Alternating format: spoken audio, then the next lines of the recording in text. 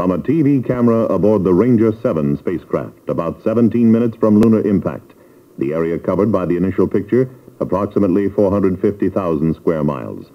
All of these views of the moon were taken by the Ranger's A camera, one of 6 aboard the spacecraft, at the rate of 1 every 5 seconds. They are shown here at 4 times that speed.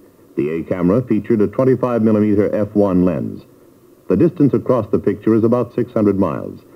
Distance from the spacecraft to center area of the picture is now approximately 1,200 miles. North is at the top of the picture, with sunlight falling from the left.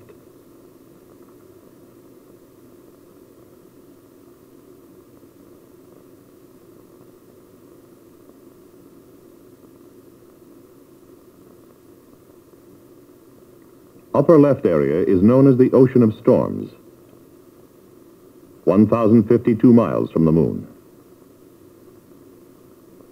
13 minutes from impact. 1,003 miles from the moon.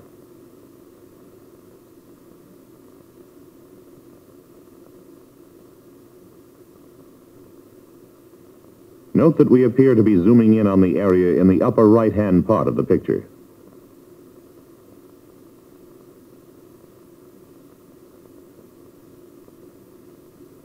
"11 minutes to impact. 873 miles from target. The large crater at bottom right is Borealis, which has a diameter of 40 miles.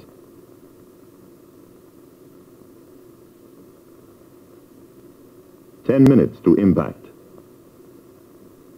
841 miles from spacecraft to center of picture.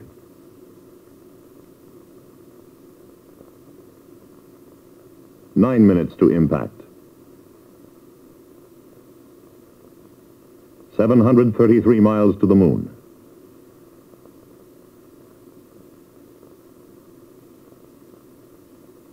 During the 17 minutes that Ranger's full-scan cameras operated, the A camera recorded 200 pictures of the lunar surface.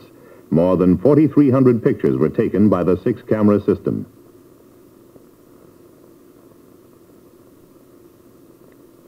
"610 miles to the moon. 583 miles to the moon. 7 minutes.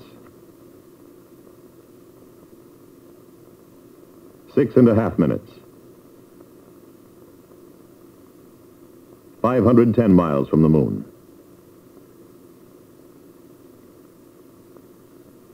Earth-based photography resolution is closely matched at this point. It now becomes easier to pick out features on the moon's surface.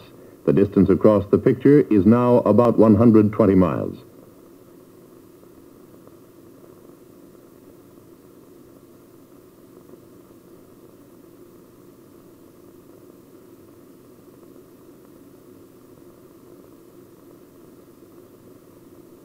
As each successive picture is seen, so are smaller craters and other surface features never before seen by man.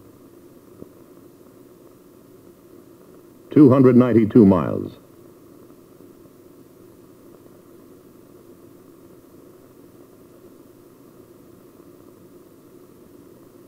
The upper right-hand sector of the frame shows the impact area. The TV pictures from Ranger VII's cameras were received and recorded at the Goldstone Tracking Station in California's Mojave Desert. 1.5 minutes to impact. Small craters, possibly made by debris splashed from the major craters Copernicus or Tycho, come into view. 48 seconds to impact. 33.4 miles from impact. An area 4 miles on a side is shown. 3.5 miles to impact. Impact, July 31st, 1964. And now a slightly longer look at the last 10 pictures before impact.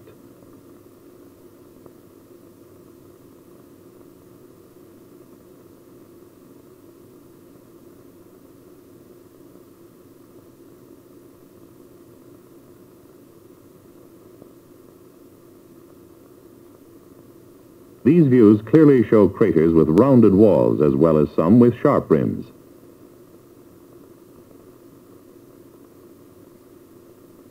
53 miles above the surface, 33 seconds to impact.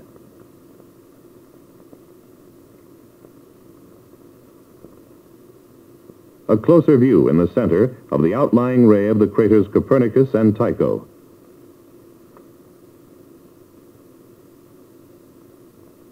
The smallest crater shown here, about 150 feet in diameter.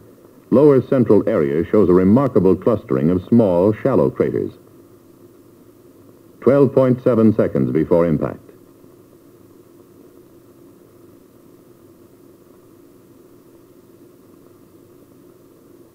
The size of the smallest craters we see is about 30 to 50 feet in diameter.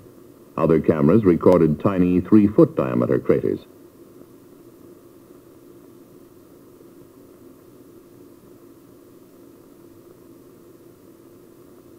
A rock mass about 300 feet long is visible in a crater in the upper left quarter of this final photo, recorded by Ranger's A camera less than 2½ seconds before impact.